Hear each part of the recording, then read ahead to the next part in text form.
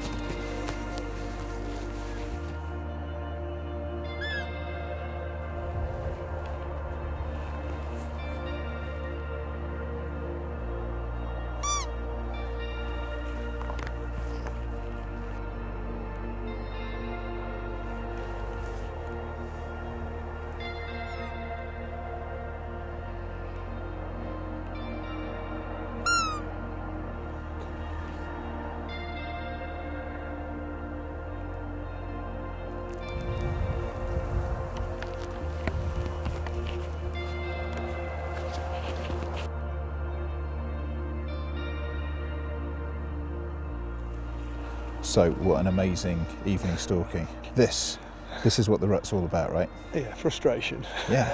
But you knew this big lad was out there. Yeah. You've got him on camera before. Yeah. You've had him coming in with a doe, literally just to Same doe, I reckon. standing distance away. Oh, Didn't quite get that close tonight though. No, he wasn't in the field I expected him to be in, and well, he just erupted out the hedge, didn't he, Yeah, chasing her? And it was fascinating to watch how the buck reacted to the doe. She was definitely in charge. She came out looking for the call, and then the buck kind of followed her. He was completely oblivious to what was going around him. He knew exactly what he was after, but unfortunately the light came in, and you know, perhaps she winded us or heard us, or. But then that young buck appeared, didn't he? If he'd have just stepped out a little. Didn't we have some fun? Yes, we did. So thank you very much indeed again. Problem, Ian. Another great hunt, and no doubt we'll be back from another Do our time. best. If these rain clouds stay away, then we'll be lucky. Fingers crossed. Well done.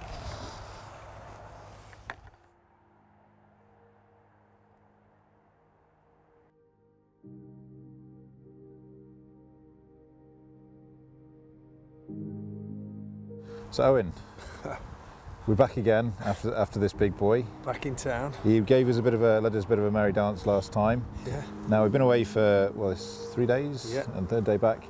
There's been some changeable weather here, so sunshine showers, and a really heavy downpour earlier on. Yeah. So actually, this should bode quite well for us. Hopefully. I mean, it's the same conditions as what we arrived on, isn't it? So I'm hoping now 6 o'clock they're out in here somewhere. I was hoping for the field to be cut, but it isn't. Yeah. But third time lucky, let's go and have a go. Cool. Looking forward to it. Let's see if we can get him this time. You've done well so far, so.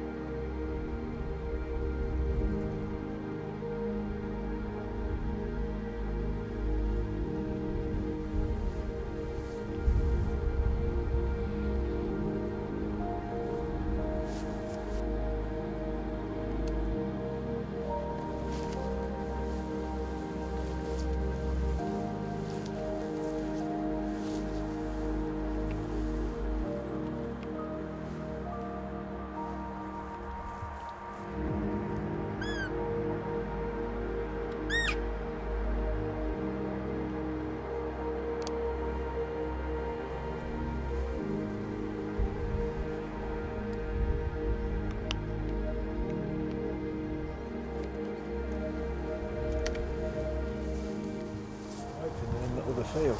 Wind's better for us now, isn't it? Yeah. So if we just keep tight in this long grass, if they come rushing through, then we can just shrink down and see what we can do with them. Just Buck was walking across.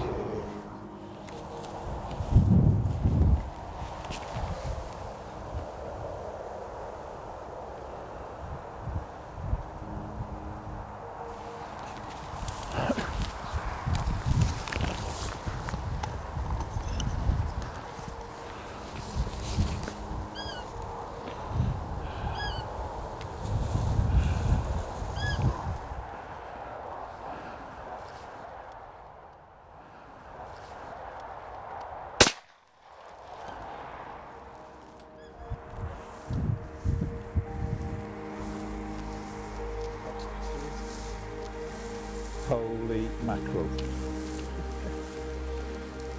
Wow. What a pretty buck. Look at the size and the mass on him. Get away on that.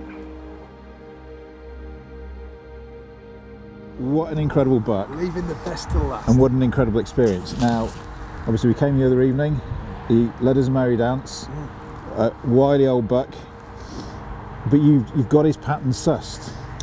Yeah, I don't know what it's been, but you know, you obviously you deliver all the time, but this buck in particular, he came in like a steam train. I've never seen anything like it. Remember, I was 15-20 yards to the side of you, and I wasn't quite sure what you could see, but he went into the nettles, and I stopped him, and as soon as he stopped and he looked, he licked his nose, and he knew the wind was right for him, it wasn't right for us. And I just did a couple of calls, and they just came like a train, and then I could see him coming, and last week he did the same for a client and just ran straight past him, you know what I mean? So I just went, oh! Pulled on the anchors and 12 yards. And that was at 12 yards. 12 yards. So even I can hit a roebuck at 12 yards. Although I have to say, it was a little bit blurry in the scope, but no, he is magnificent. Well, look at this. I mean, you don't see those trophies every day, and you know, we've known about him, and I would say probably he's a buck of 5 or 6 years old. But there's plenty of bucks in the area. Oh yeah, we've seen a lot of animals. The other night we saw a perfect 6 here just on this edge, didn't we, that we filmed, and you know, he's the next guy to take over. Yeah. So well, it pays testament to your management processes, the very fact that you do leave young 6s so they can grow into these mature 6s. I mean, look at him. He is beautiful. A great animal, a great stalk, beautiful environment, and no, a great privilege. And Owen, thank you very much indeed. No, thank you. It's been a pleasure to take you out here.